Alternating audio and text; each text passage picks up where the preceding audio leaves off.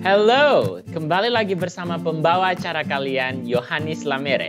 Dan selamat datang kembali di program Earth Optimism. Pandemi global COVID-19 yang terjadi sekarang ini mendorong kita semua untuk menyadari pentingnya kesehatan. Hari ini kita akan mempelajari lebih dalam mengenai topik ini. Namun sebelumnya, mari kita lihat proyek para ilmuwan Smithsonian yang disebut One Health atau sehat untuk semua. My name is Mark Valetudo. I am a wildlife veterinarian for the Smithsonian's Global Health Program. We are driving something called One Health. We are looking at the interaction between humans, animals, and the environment. The vast majority of emerging infectious diseases come from wildlife. SARS, MERS, Ebola, Zika virus now, avian influenza. So these are some of the big scares that we have today, and as veterinarians, we can take part in preventing this from happening by understanding the wildlife.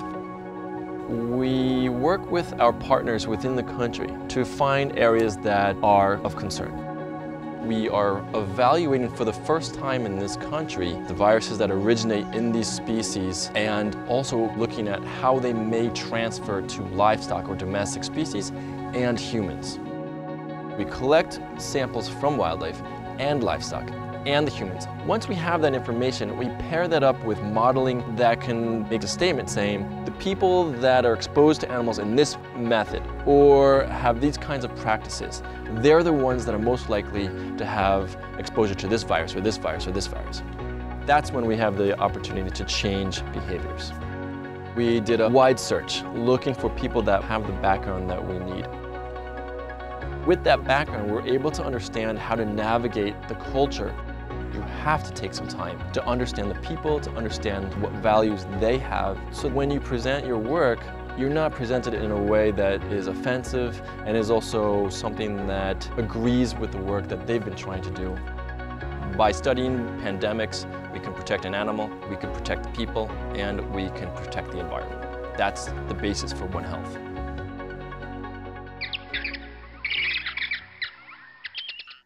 Kita sudah mendengar banyak sekali berita dan fakta mengenai kelelawar dan hubungannya dengan banyak sekali virus. Mari kita nonton dua film pendek yang menceritakan hubungan antara kelelawar dan kesehatan umat manusia. Fruit bats are beautiful, beautiful animals. Watching them fly through the air is amazing. They're so graceful. They're amazing in terms of seed dispersal. We are in a rural town in Myanmar. My name is Jen. I'm a veterinarian with the Smithsonian Global Health Program. I've been out here trying to place tracking collars on some of the world's largest flying foxes. Not only are bats known to be carriers of rabies, they're also known to carry a lot of other diseases such as Nipah and Hendra, and a lot of other emerging infectious diseases that we still have not yet identified. Our goal is to be able to find out what diseases in particular are these bats carrying, as well as follow them across their very large migration pathways to see where are these diseases moving across the country and across the globe. Mammals do carry diseases that other mammals can get. That disease is able to cross species and get a human being sick. They're eating from their fruit trees, they're sharing a lot of the produce. It's a lot of direct contact, and that's a perfect setup where you can have a virus that can hop species and become infectious to people. We'll be taking biological samples to screen these bats for different viral diseases that they may be carrying. My name is John McAvoy and I'm a movement ecologist. GPS collars really have taken things a big step forward in our knowledge. We can know a lot more about their movement and their behavior than we previously did. We're tracking them so we can learn about where they move in relation to humans. Where do these bats, which are important vectors for disease, where do they travel? We came up with a way to get a collar that can remotely download all of our information. It will track the GPS movements of these animals. It will track the ambient temperature at the time as well to see if they're seeking out particular environments. The collars are designed with a weak link that will break down biologically over time and will fall off. And that way, not only can we follow the movement of the bats, we can follow movement of disease in these populations. This particular site where we're at, the tree is right across the street from a restaurant. There's food carts all over. There's a lot of feral dogs that are running around, so there's a lot of different types of exposure pathways. It's about 3 a.m. We set up everything and now we have to wait for the bats to come back from their foraging activities, hopefully within the next few hours. They will all be back by daybreak, which should be at about 5:30 a.m. It's just a waiting game at this point.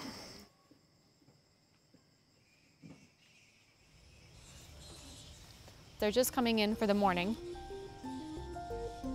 They've been out foraging all night, so there's a lot of shuffling about as the bats are trying to get settled into their roost for the day and making sure that they want to be sharing a branch with who they want to share a branch with.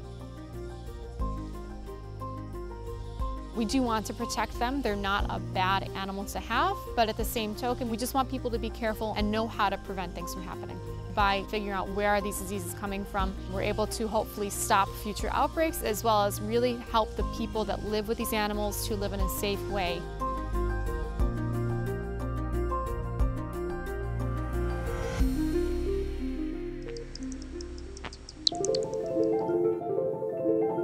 This is Lino Cave, located in Pa'an, Myanmar. We have identified this location because there's a number of cave systems here, all in limestone karsts. At the cave sites, you have bats. Lino, which literally means bat in Burmese, is the home to more than 500,000 bats that emerge each night at dusk in a most dazzling display.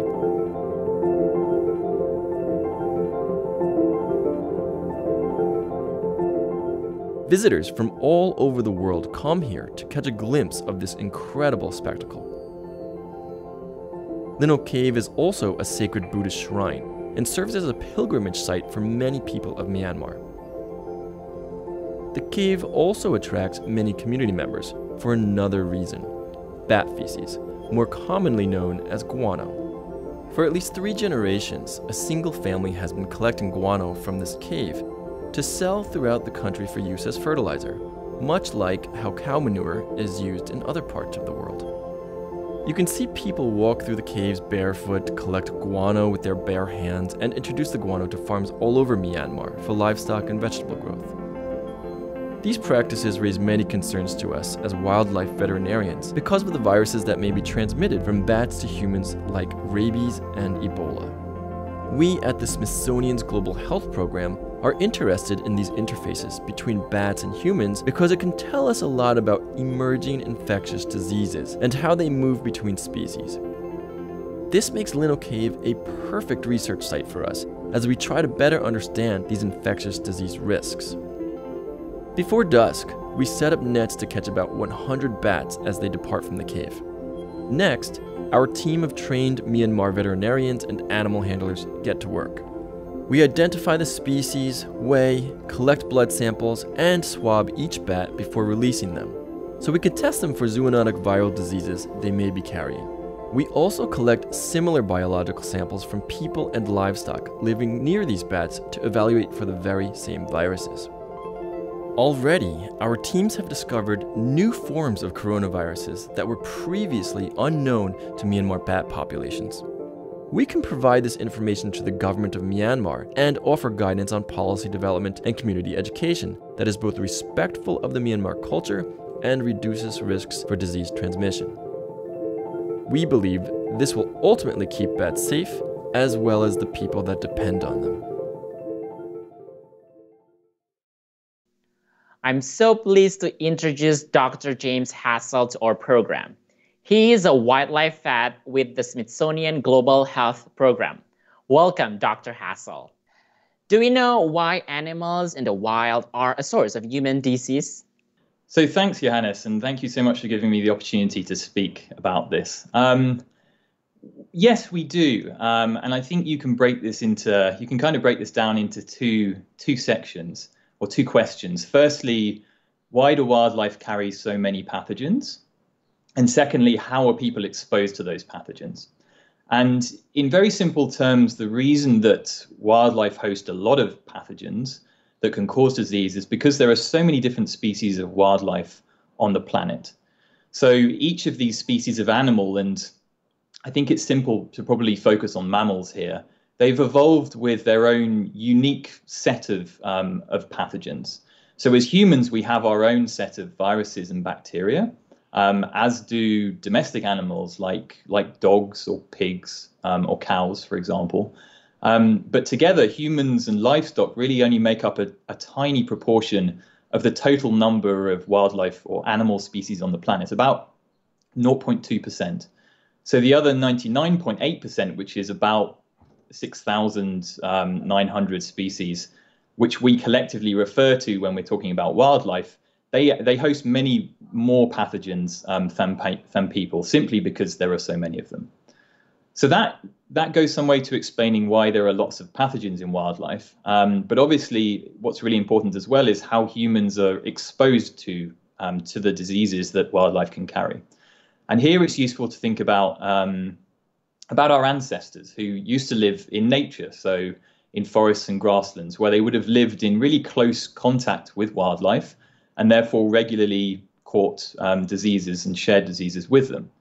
So while most of us today have put a lot of distance between ourselves and wildlife in the form of roads or buildings that we encounter in cities, that doesn't stop their pathogens from being able to affect us if we're exposed to them.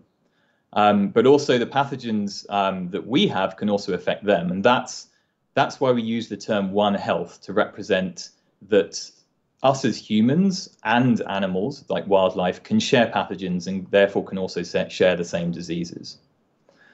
So in terms of what are the risky human behaviors that can expose us to the diseases that wildlife carry? Well, I'll give you a couple of examples of some of these behaviors that people take part in that can expose us to these diseases.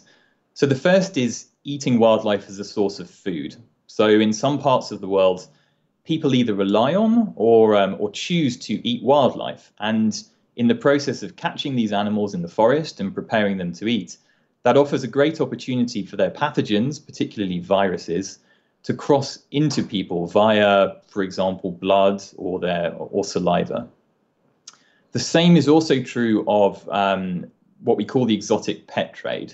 And this exists to supply the demand for people in different parts of the world who want to keep these very exotic, unusual wildlife species as pets. And many of these animals that you'll be familiar, and in Indonesia, these might be orangutans or exotic parrots. They're captured in the wild and then kept in poor conditions where they're often mixed with animals from lots of other places. And this provides a perfect breeding ground for the pathogens that they carry to then multiply and be passed on to people when they decide to keep them as pets. So if they can expose us to disease, why should we care about protecting wildlife like orangutans, bats, and rodents? That's a great question. And I think it's, so obviously there's, a lot of people have emotional connections and there are ethical reasons to really want to protect animals like orangutans. But there are also two really important practical reasons for which we should care about protecting these animals, even though they can carry pathogens and potentially make people sick. So the first is that many of the human activities I just spoke about, so hunting wildlife for food or catching them to keep them as pets, obviously they can expose people to the diseases that they carry. So by encouraging people not to take part in these activities and providing alternatives, so alternative sources of food, for example, these wildlife are being protected, but also the chances of their diseases infecting or coming into contact with people are being reduced, and therefore that passes on that benefit to the rest of the human population. The second really important reason is that most wild animals actually play really important roles in the health and a normal function of the habitats they live in, like tropical forests. And we call these benefits ecosystem services. So we can use bats as an example. Bats across the world, in Indonesia, but also many other countries, they're responsible for pollinating the flowers of over 500 plants. And that includes fruit like mango, banana, even durian. So without these bats, many of those fruits simply wouldn't exist. And while some bats eat fruit and nectar, others eat insects such as mosquitoes. So, for example, there's a bat in North America called the little brown bat, which can eat up to 1,000 mosquitoes in a single hour. And this is an example of an ecosystem service, because mosquitoes carry many human diseases like malaria. So having bats there to eat them and reduce the number of mosquitoes that can spread diseases to people helps to protect human health. And then larger mammals like orangutans, they also perform ecosystem services. So they carry and disperse seeds around forests. And in doing so, they can actually maintain the health of the forest and its ability to regenerate in future generations. Now we have two questions from students in Indonesia who are participating in the U.S. Embassy's English Access Program. Let's see what they have to ask us. Hi, my name is Ahmad from Junior High School Wanata Lampung, and I'm the participant of U.S. Embassy's English Access Micro Scholarship Program. So, I would like to know, what kind of technology does a veterinarian use to treat animals? Thank you. That's a really good question, and the answer's probably less exciting than it should be. We use very similar technology to human doctors, and that's because a lot of our patients, particularly if they're mammals like us, have similar health problems to people. So let's taking orangutans, for example, which are closely related to us. We use blood tests like you might get in the clinic to look for infectious diseases like malaria. We take x-rays to check for broken bones, and we use something called ultrasound, which can produce a picture of the tissues in your body. So we use that to scan to see if they're pregnant and to look for things like heart disease. If we're treating small animals, we often actually use equipment that's designed for human children. And if we're treating very large animals like elephants, a lot of this equipment, although it's very similar to that's used in people, it has to be designed and made especially for that purpose. The real difference comes when we're working with wild animals in their natural environment. So obviously, if you're working with wild animals in a zoo, there's normally a veterinary clinic close by where you can get access to this equipment. But when we're treating animals in forests or in savannas, then we have to carry our equipment to them. And as a result, it has to be very portable. So where I work in Kenya, we have a special handheld X-ray machine, an ultrasound machine, and blood testing machines. And these you can just plug into a car and power them off that. And then you can drive straight up to the animal once it's been put to sleep and deliver the treatment that's required.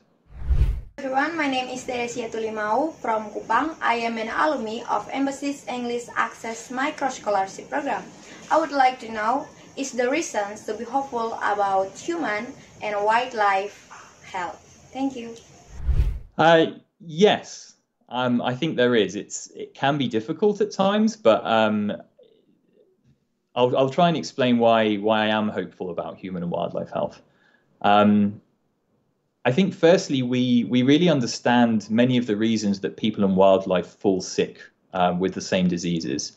And as I hope has been clear through this short conversation, that's primarily because of human activities. And because humans are responsible for this, the solutions are quite simple. And it really becomes about education and encouraging people to change their behavior. So as an example, making sure that people have access to alternative sources of food so that they don't feel the need or they don't have to hunt wildlife, and also educating people about the risks of doing so is really important. And similarly with keeping exotic pets, educating people that keeping a dog as a pet rather than keeping an animal that's been caught in the wild is really important. Having said that, if we don't come together and act now, and these educational programs have to be quite broad, then we will see new diseases in humans, and we will find that more wild animals that are really important to us and to nature will disappear. I'm also hopeful because there are so many more opportunities now than when I was training to be a vet for young people who are just at the beginning of their careers and want to make a difference in wildlife health or conservation and human health to get the qualifications they need to do so. So there are more opportunities to become a vet. I think Indonesia has 12 veterinary schools, for example. But of course, you don't have to become a vet. You can also train as a biologist and then focus on wildlife and human diseases. And we, as as scientists, we recognize the importance of offering these opportunities. And as a result, we offer those at the Smithsonian. And through the global health program that I work for, we run an international training program, which provides early career vets and scientists from countries like Indonesia with the opportunity to spend time learning from and meeting Smithsonian experts. So I guess to summarize, I am optimistic that we as humans can enact change. And I think the more young people who are really passionate about the topic of One Health and wildlife health, I think that's really important. And I would encourage anyone who finds this interesting to read more and really take it up. Dr. Hassel, thank you for all of this valuable information. I think we are all more aware now of the close relationship between animals and the humans and the importance of education in this area of One Global Health. Thank you for your joining us. And thank you so much for having me. It's a real pleasure to be able to talk about these things with people, up-and-coming generations. Berikutnya, mari kita berkunjung ke Myanmar, di mana kita akan melihat pekerjaan Dr. Hassel secara langsung.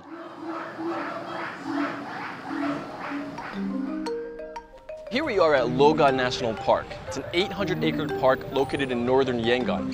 It is incredibly popular. Many school children and family groups coming here just so they can interact with a wide variety of wildlife that live here.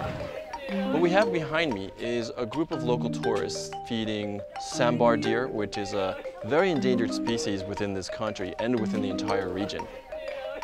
There are various other species that are interacting with each other in close concentration. This includes over 1,000 macaques, as well as suids like pigs and wild boars, and then at night, thousands of bats, in addition to rodents. This is a really good opportunity for us as veterinarians in the Global Health Program to study the interaction between humans and animals, in particular, studying zoonotic viruses that can be transmitted between animals and humans. Behind me, we have a very large attraction, it's elephants. So, of course, we're going to have a large group of people gathering up. In addition to concerns of the animal's well-being, nutrition, and care, one of the fears that we have as wildlife veterinarians is zoonotic disease like tuberculosis. And because this disease is the same in humans and elephants, the two species can share it. This is both a public health concern as well as a conservation concern.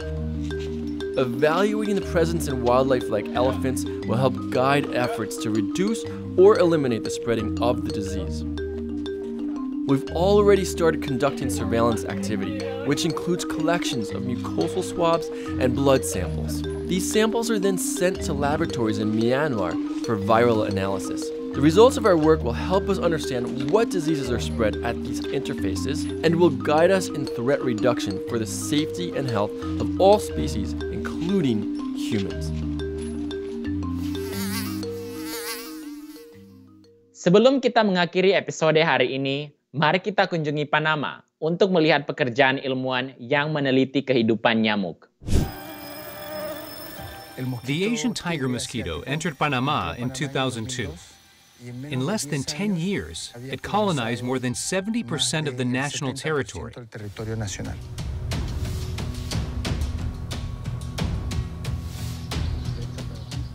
How is it possible that a mosquito that only flies 300 meters can colonize a country so aggressively?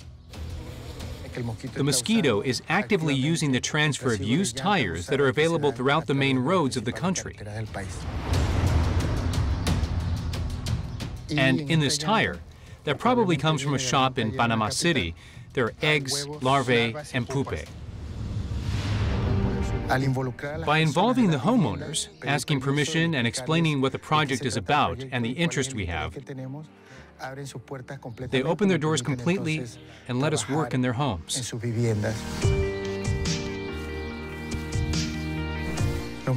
Mosquitoes are without a doubt the most dangerous animals in terms of public health. We are trying to understand their behavior so we can devise sustainable control strategies. We are making sure that the army of people working against the mosquito grows exponentially, making our fight more effective. Kita semua percaya bahwa ilmu kesehatan itu sangat penting untuk dipelajari agar kita lebih paham mengenai virus dan pandemik, juga keseimbangan antara manusia dan hewan. Jika kalian masih penasaran dengan topik ini, silakan pergi ke website earthoptimism.si.edu untuk informasi lebih lengkap. Sampai jumpa di episode selanjutnya.